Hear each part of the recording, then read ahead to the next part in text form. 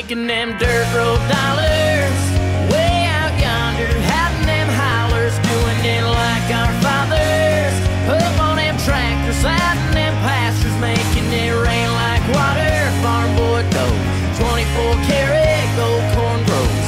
Lunch break, buy a couple sweet tea swallers, right back to making them dirt road dollars.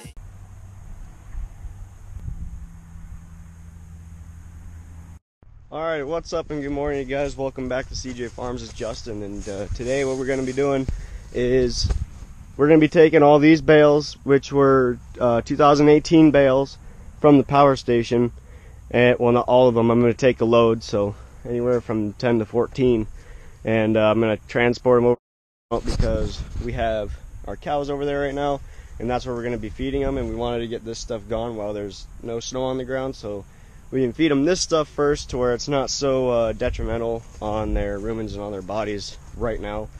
And so we got to take them. And then I've got 4 bales from a custom job I did earlier this summer that I've left there at the property that I got to go pick up. So we're going to be doing a lot of hay transport today.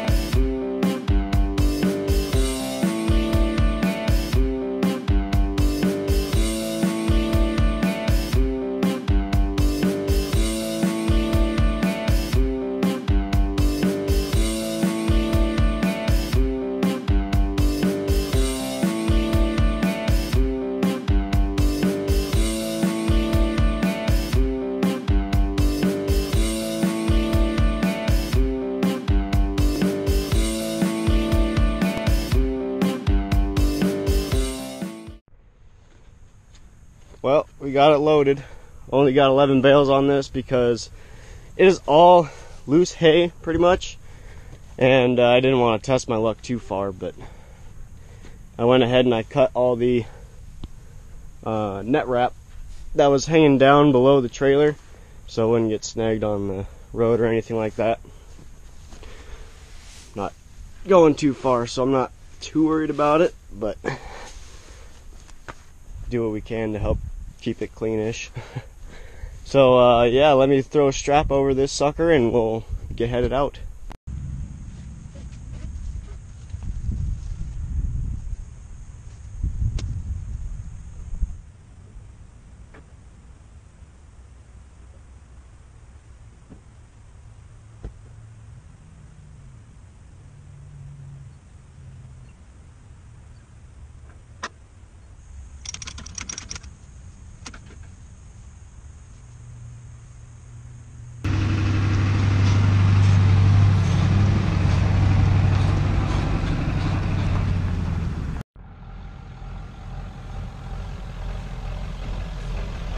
Alrighty, so I'm over here on the 80 and got the truck stuck.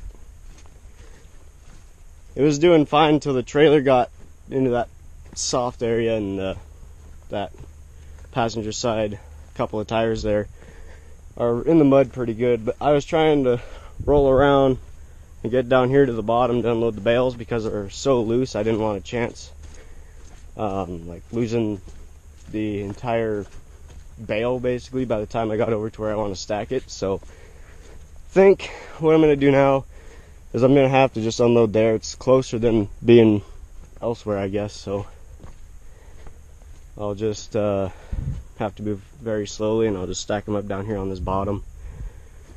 But yeah, so waiting on Mom to get back here to give me a ride back to the power station so I can get the tractor and come over here and fix my my dilemma. Thanks, Mom. Now we gotta get the tractor over, and well, I guess we're just gonna have to figure this out as we go. Yeah, so we'll head to the 80 and get the bales unloaded first, and then I'll go ahead and try and get the truck out by itself. And if it can't do it, then I'll run home and get the chains and come back with the tractor and try and just pull the truck backwards through all that wet stuff and get it up on the dry so I can at least pull out on the road. And yeah, fun stuff, man, fun stuff.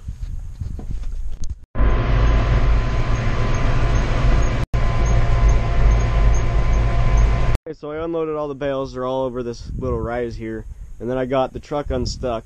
It actually came out fairly easy, and I just brought it out and around on the driest ground I could find.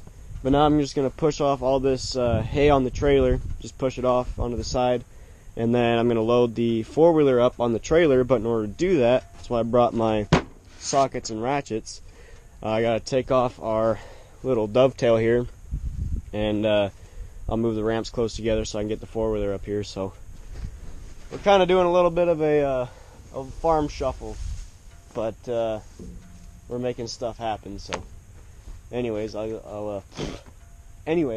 go get this sucker. I can't talk. I'll go get this sucker cleared off and then get the four-wheeler up here, and then we'll head up and go get those 4 bales from the custom job.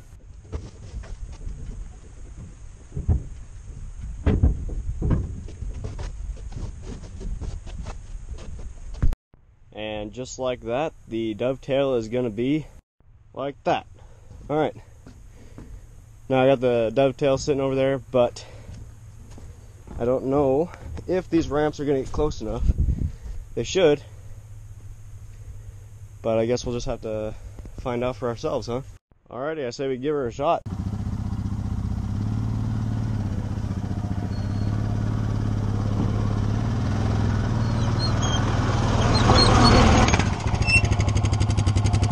Okay, let's get this circus on the road. Never mind, I gotta close up my box. And then we'll get this circus on the road. Whoops.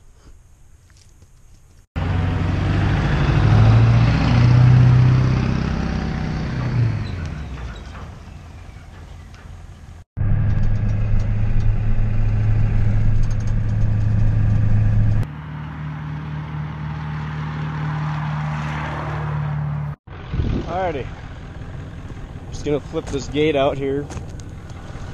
I don't think the truck will be able to make it with that gate in the way.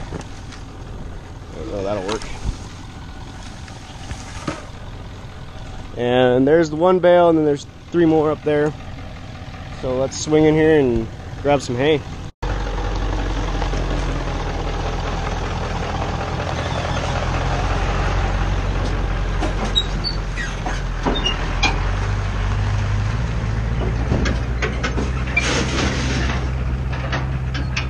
Unloading the four-wheeler is actually easier than loading it up. What I did is I just stood beside it and let it kind of walk itself down, so that way I didn't hurt myself. Alright, anyway.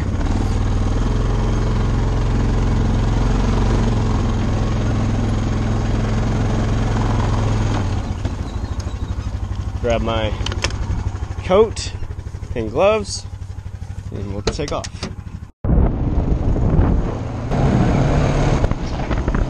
Alrighty, just gotta roll up those straps. I just put these ramps up like 30 seconds ago, and I gotta slap that dovetail back in there and bolt it down, and then I'll be able to start loading up the bales.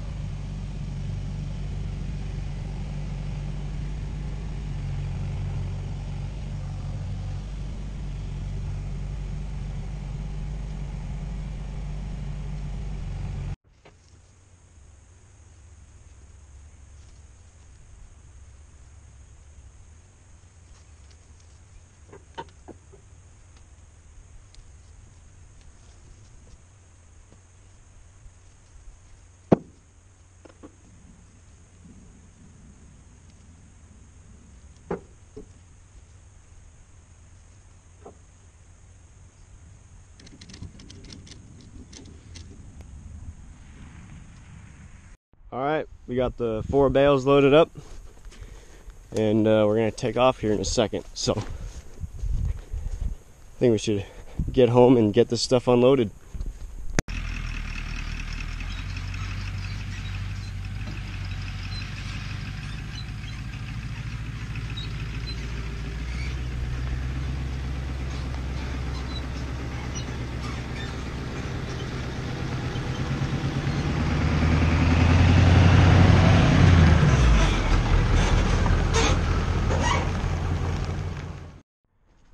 Alrighty, so I'm out here, it's the next day, just fixing my problem here.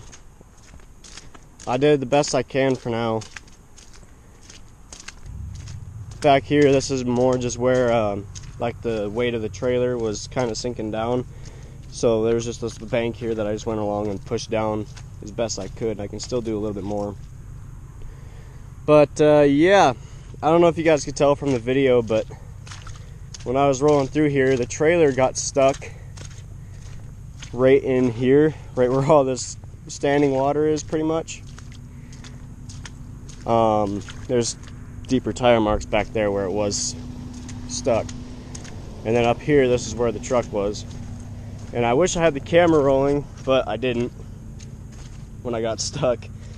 Because the truck made it all the way through that nasty stuff. Then as soon as I came up and over and the trailer sunk down a little bit, that's when the truck lost all momentum and I was just spinning. So as soon as I felt the truck spin a little bit, I just shut everything down and decided I was done, because it's not worth tearing up ground. Even though this is just the cow pasture side of the 80, I didn't want to tear up more ground than what's needed, obviously, because it's not good either way.